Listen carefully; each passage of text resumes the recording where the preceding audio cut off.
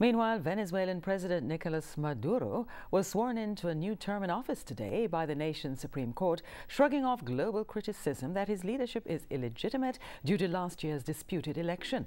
The ceremony contrasted with the harsh realities that face the former bus driver turned socialist leader, including hyperinflation, severe food and medicine shortages, and an exodus of millions of citizens. We have more from the CNN.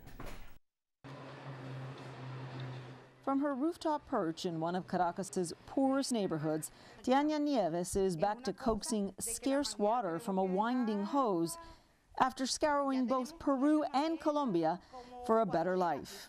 She is too disillusioned now, she says, to even think about politics. Elections are meaningless here now, that we have to go out and vote. That sense of duty has been lost. Even if the opposition gets the majority, the government always wins, so elections don't mean anything.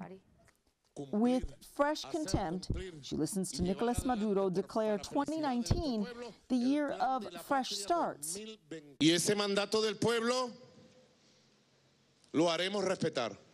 Touting his experience, Maduro begins a new 6-year term after a disputed election last May and a collapsing economy that shows no sign of bottoming out.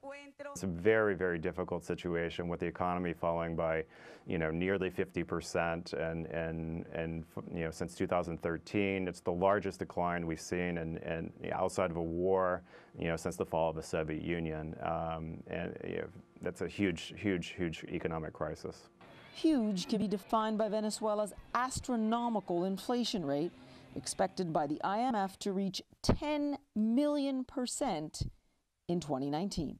With prices for basic food items doubling every 26 days, according to Venezuela's own numbers, that means the monthly minimum wage usually can't buy you one chicken.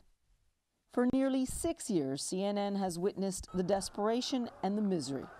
Queues for basic food, hospitals that lack life-saving essentials,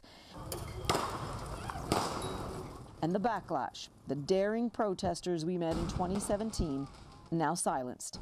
They've been intimidated, imprisoned, or forced out of the country.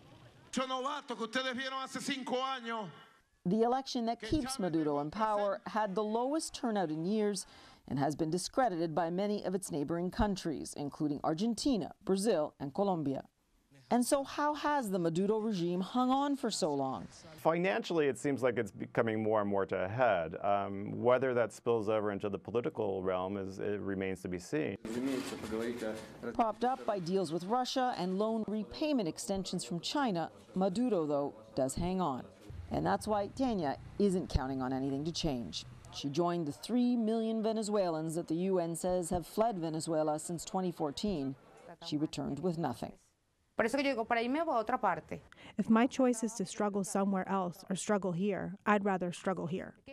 And that struggle is the only thing Venezuelans have learned to count on. Paula Newton, CNN.